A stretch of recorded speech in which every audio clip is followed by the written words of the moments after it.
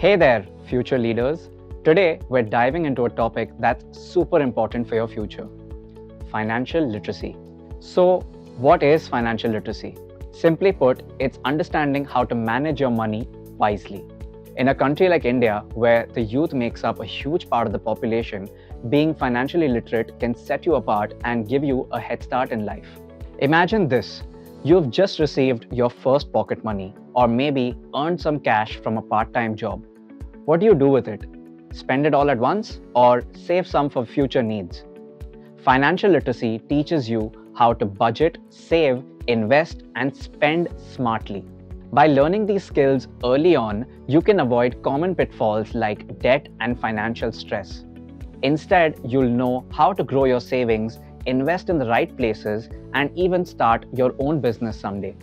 Financial literacy isn't just about money, it's about making informed decisions that lead to a secure and prosperous future.